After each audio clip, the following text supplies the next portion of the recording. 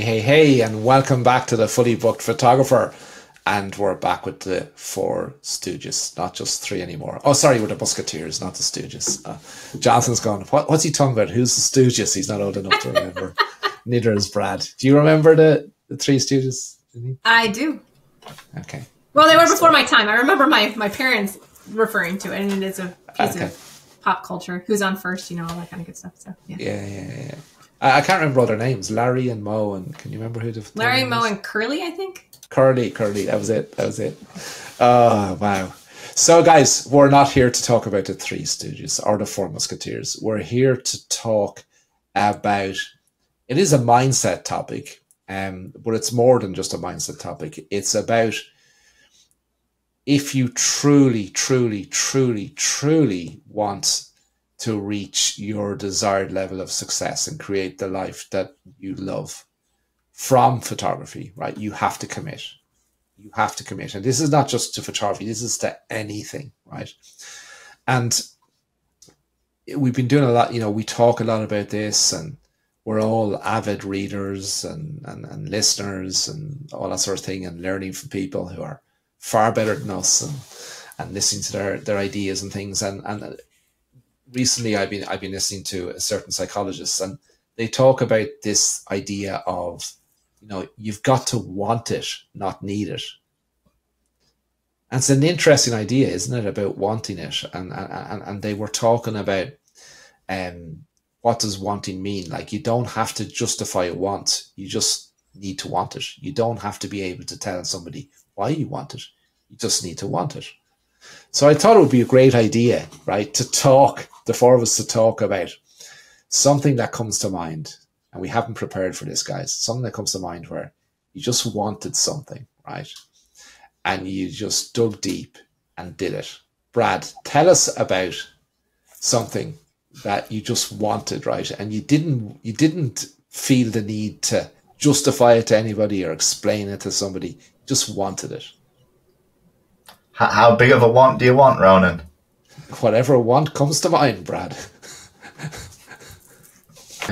I'm going to sound like a douche. But I always wanted to be a millionaire. I wanted property. I wanted wealth. And I was desperate for it. And I threw myself into that. Like a man on fire. I was reckless about my ambition to achieve that. So when you think about that, right, it wasn't necessarily that you needed the money of being a millionaire, right? The want was different, right? What was that want? The want was, I was going to say status, but it's not. It wasn't status for self. It was, I suppose, for my own self-worth and self-being. I wanted to be able to achieve something. It's why I threw myself into property. It's because I wanted something that was mine. I was in a family business. It's very hard to be an individual when you're in a business with your parents, and that's your dad's business, and that everybody around you knows it as your dad's business. So it's hard to be able to forge something individual or unique from that. So it's why I threw myself recklessly into property. I became obsessed with housing and houses, and obsessed with learning as much as I could about it, and then just going out and doing it, which is really funny because I wasn't actually that obsessed about learning about it. I was more obsessed about doing it. I read 2 books and thought I knew everything. Thought that were it. Job done. Job done. There's nothing. I know everything about property now. Cool. I guess I'll go buy some. So, Brad, is there a time when you didn't want something but you felt you needed it?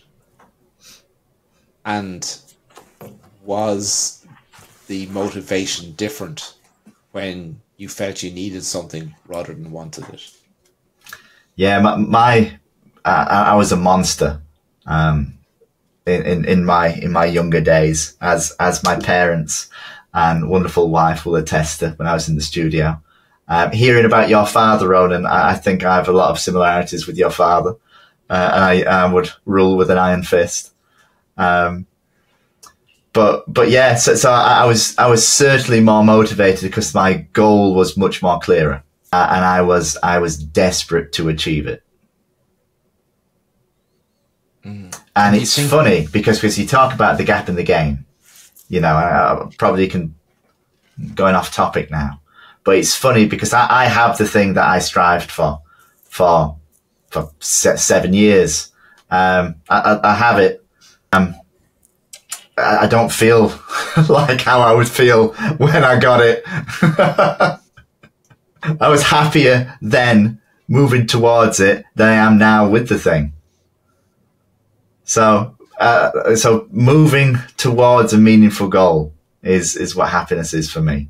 So it's that mindset of being appreciative for what you do have.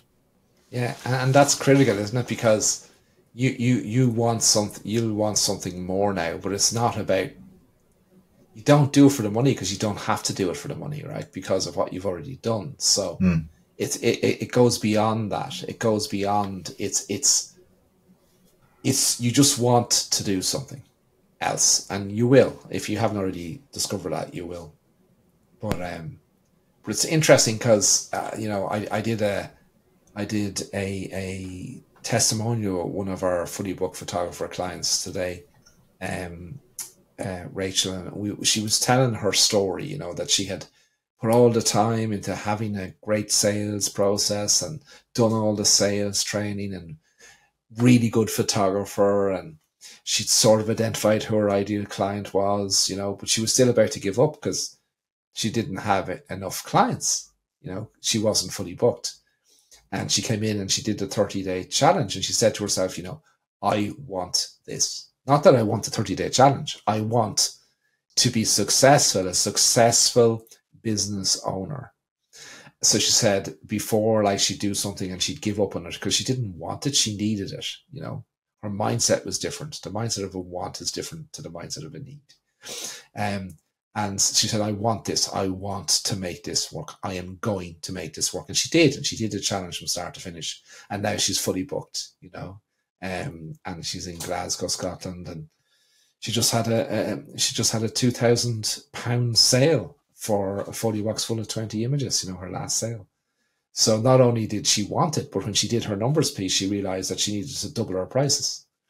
So the Folio box of 20 images that she previously sold for £1,000, she just sold for £2,000, and her clients didn't even flinch their eyelids.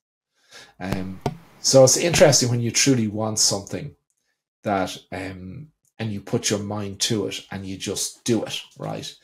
You just have to do it. You've got to want it though, and you don't have to justify to anybody why you want it. Janine, talk to us about one of your wants. I was worried you were going to come to me next. So, I don't know, Brendan, do you want like a business want at the beginning of the story, or you just want something silly? Like, what do you want? It doesn't matter.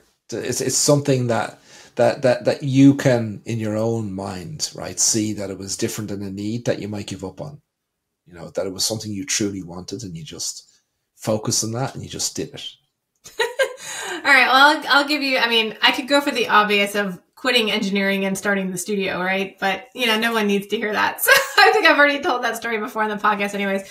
So I'll just do something silly. So when I first started working at Motorola as an engineer, so I went from poor college student to all of a sudden making like crazy money for a, you know, 22-year-old.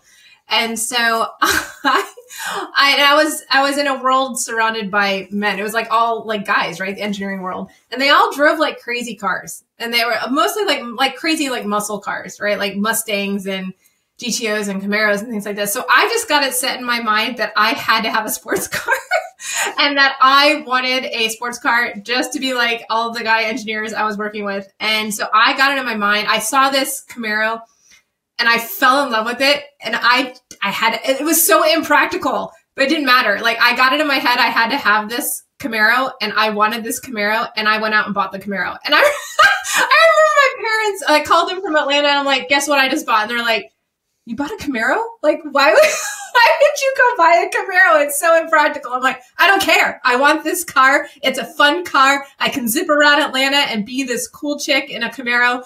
And I just wanted it. And so I bought it. It was probably one of my, for someone who's actually not that much of a car person, and now I drive cars until they pretty much die. It was just the funniest thing that at that point in my life, what was important to me was buying this Camaro. And I did. So, yeah. But it wasn't the Camaro you wanted. It was about what driving that car said to other people about you, right? Yeah, it was. You know, I kind of wanted to fit in with the crowd of people I was working with, and to say that I can do this, you know, I'm not a poor college student anymore. I'm not, you know, seeking my parents' approval on the automobiles that I purchased, and it was all that kind of stuff. Actually, it's all the stuff Dave Ramsey warns people not to do. When you get out of college and you find money, don't make these mistakes, and buying a car is like his number one mistake not to make. So if I knew Dave Ramsey when I was 22, I would have saved myself a lot of money, but it didn't matter. It was like one of those feel-good things. It was I think, an adult coming-of-age moment that I had to have. You wanted it and you did it. I wanted it and I did it, and I had the means to make it happen, so I did. And it was actually a good feeling, but it wore off fast. And I think, like, Brad kind of talked about that too. Like, you know, once you drive the car for a while, and this is when you know you're not really a car person, because I'm not a car person. Once I drove it, like, it wore off. It's just a car that you have to put gas in, that you have to clean, that you have to drive. And it's just a car, right? So the euphoria of making that decision and buying it wore off pretty quick. But I still remember the feeling of getting it and buying my first car without my parents there. It was pretty cool. There you go. You see, but you're right. You know, because when you want something, you get it. Most of us say, "Well, what do I now want?" You know, it does wear off quickly, and you say, "What's next?" Well, sometimes it wears off quickly. Sometimes it doesn't. We'll talk about that again. Jonathan, so tell us a time of when you really wanted something and you just put your mind to it, and nothing was going to distract you from this. You were going to get this. You were going to get what you wanted. I just had an epiphany about this whole thing, especially after Brad's story. But let me share, because I think the epiphany is relevant. So let me share that time that you asked about, Ronan. And then let's talk about... Anyway, we'll get there. So, a time I really, really wanted something. So back in 2019, I was, similar to Brad, desperate to make running affiliate ads work. Desperately wanted it. Because I wanted freedom. That was what I desired most. So I wanted freedom and I wanted control. So at the time, I did everything in my power to invest as many hours as possible into learning how to do it, including hiring a mentor, working with the mentor. And I said, I know you can do this because I know you do spend tens of thousands a day doing this successfully. I'm going to do everything you tell me to do. And I'm going to do it. And I'm going to trust the process. And I'm going to make it work. And I had to do some, in hindsight, silly things back then to make stuff like that happen, like extending loans and taking on debt to make it happen. And that's what I did because I wanted it. I wanted it badly, that there was nothing going to stop me from having it. But similar to Brad, when I got there, the feeling was meh. It didn't feel good. It's like, so the epiphany I've kind of had is that it's not the destination that makes you feel good. It's falling in love with the process. And it's falling in love with the journey of getting there. I saw, I don't know, it was on Instagram or Facebook or something. It's been around a while, where Usain Bolt's quote about, I trained my ass off for 4 years to run a 9-second race.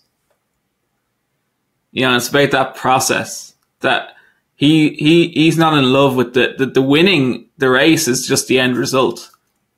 He's in love with that, and that's what he wants, but he's in love with the process. and there's meaning attached to the process of achieving something. It's not actually the end result that brings him that fulfillment. That's just the celebration of it. The fulfillment is what he's getting day to day from actually doing it. You know, it was like when I first won the singles club championships in my local club in Clane. It's just like the process of actually like training and playing the matches felt better than actually holding the trophy. It's a weird thing to describe, and it's kind of something I've only realized having this discussion now. But yeah, you have to love the daily grind and the process of making a result happen. And the result just lets you do that over and over again. So like with Rachel, she has to fall in love with the marketing, with the sales. And that end result of having those 2K sales will give her the income her business needs to be able to do that over and over again, so she can continue impacting her clients' lives and taking amazing photographs and creating amazing artwork and connecting with her clients and changing their lives and transforming their lives. That's what she really loves, if I was to guess.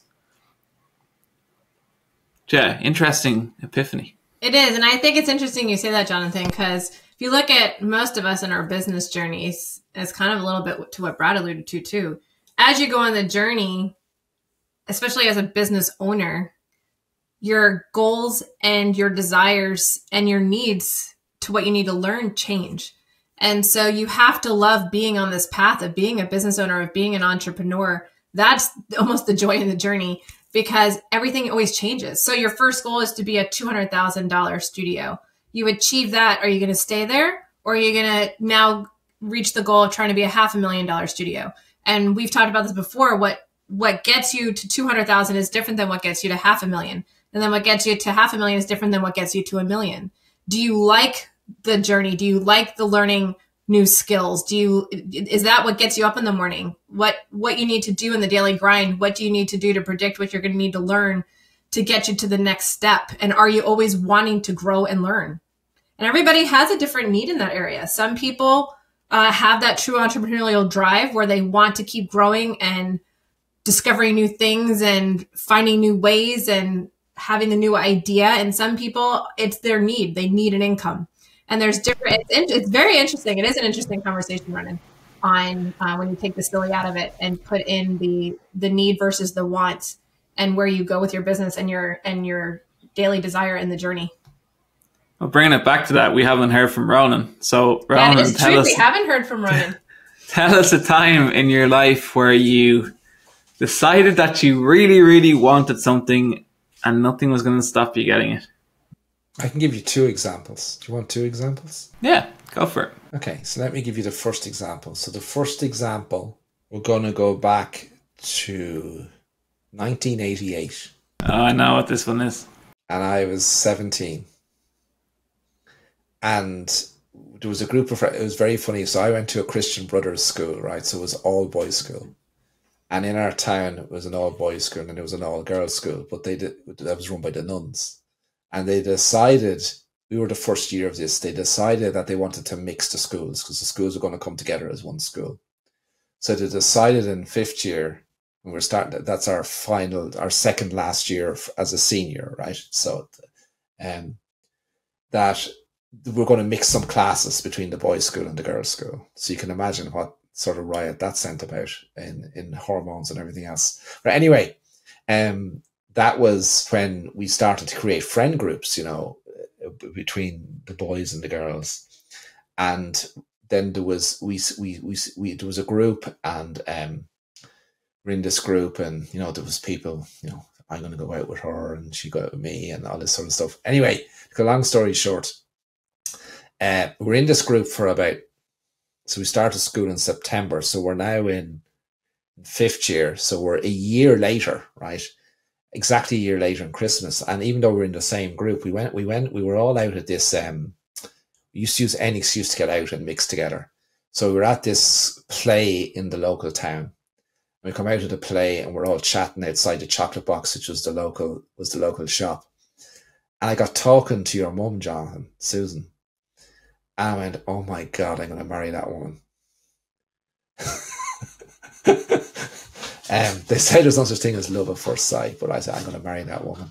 And I remember my best friend who lived beside me was actually a girl, Jenny Eichler, if you're listening, Jenny. And you remember this story because the next day we were cycling home from school. And I said it to Jenny. I said, Jenny, you know Susan? And she goes, yeah, Susan O'Callaghan, yeah.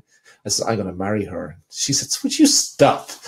Don't be talking crap. Like, you're not even gone out with her yet. You're going to marry her. So, but I said, no, I am going to marry that woman. So anyway, we're married now, by the way, for anyone who's listening. And Jonathan is our son. She's still putting up with me. But, but like, it was funny. I was like, I don't know what it was, but I just said, no, I don't care. So Susan we left school and we were going to college. And Susan was doing a course that was a year, and I was studying to be an accountant. And that was one of the reasons why I gave up accountancy. I know I tell people that it was because of accountancy, but I knew because she was going to be finished early and was working, that if I continued in college, the chances are she'd probably move on. So that was actually the time when I went to my parents and said, can I work in the business? Because I felt that was a risk. And she then, I said, if I have a job, then I have a chance, of persuading this woman to marry me. But if I stay in college, there was less of a chance of that happening. So I decided to go working. And I never told anybody this, not even your mother. So we went. So anyway, to cut a long story short, she tried to drop me a couple of times. And of course, I didn't even realize she was trying to drop me. She didn't actually say it right out. So like, I just don't get hints from women. I just can't read women at all. So anyway, to cut a long story short, eventually something came up and she said, well, I can't remember, but we were having a disagreement around something, and I can't remember the context of the disagreement. But she says, well, if you feel like that, then we just need to get married. And I went, okay.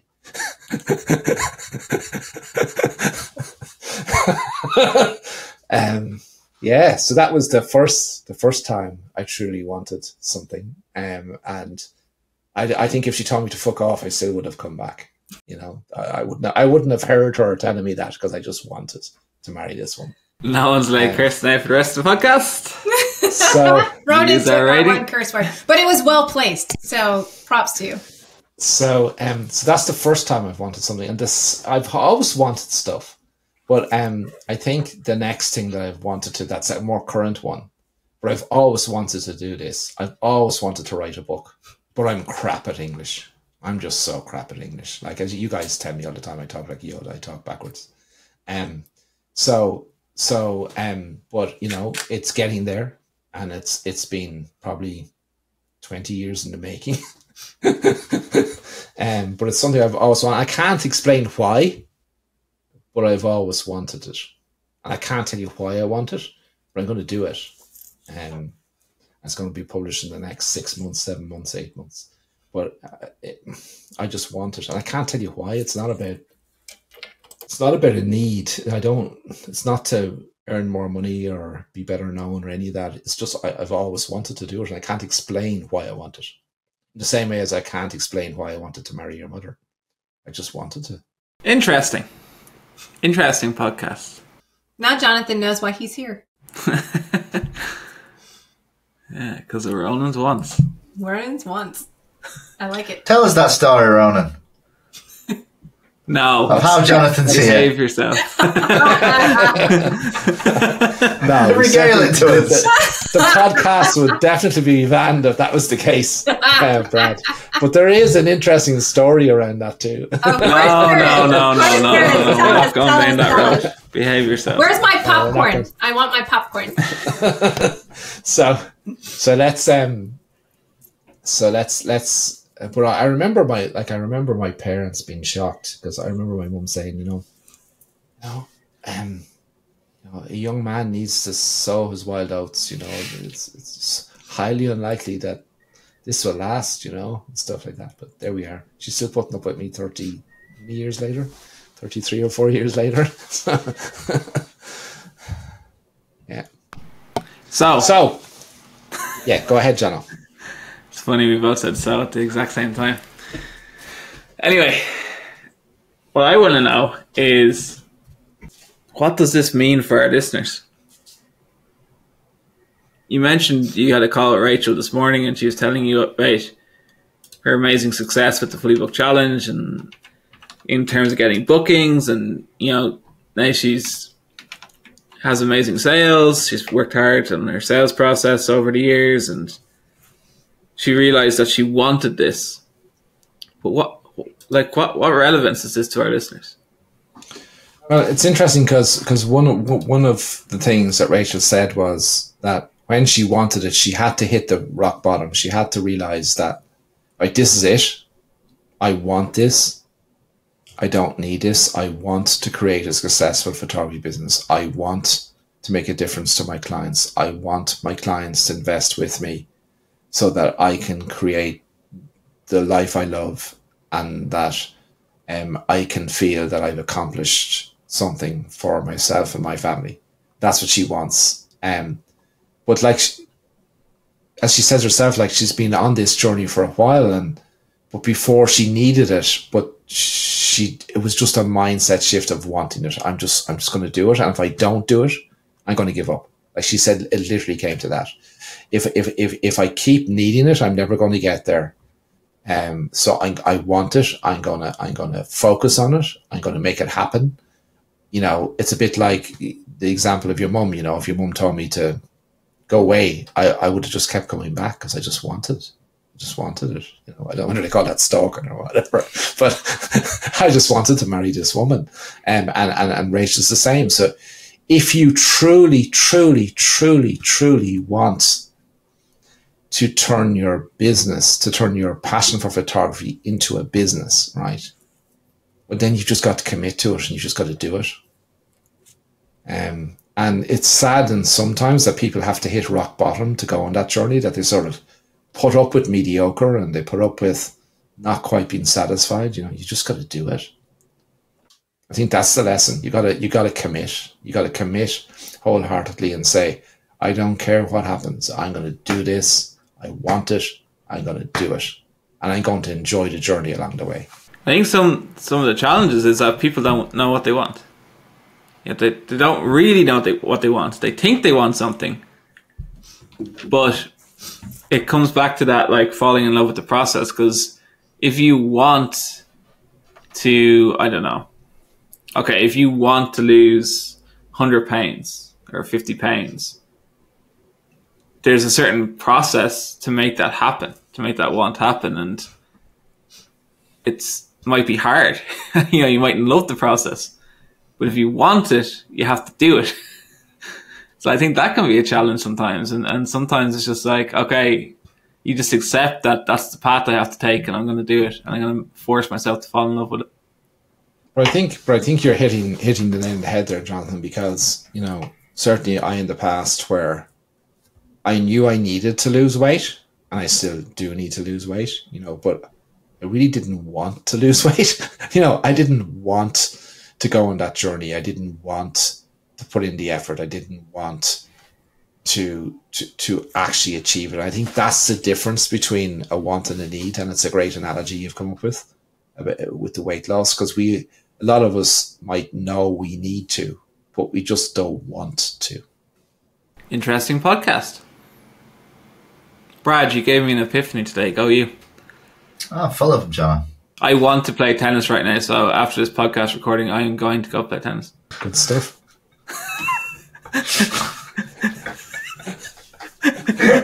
Sorry. I don't think that counts. That's not a thing. Why not? That's it. We need to wrap this up before it gets worse. Yeah. I think on that note, guys, if you truly want to turn your passion for photography into profit, just make sure you sign up on the 30-day challenge. Be like Rachel, be like everyone else who's been through it. Commit to it. Do it, right? And you will achieve what you want. And if you want to hear more from the Four Stooges or the Four Musketeers, and you want to hear more from us, make sure you click that button below and press that subscribe button to the podcast. So from me, goodbye, and we'll see you again soon. Goodbye, everyone. Goodbye, everybody. I want an ice cream, so I'm going to go get one. See you guys later.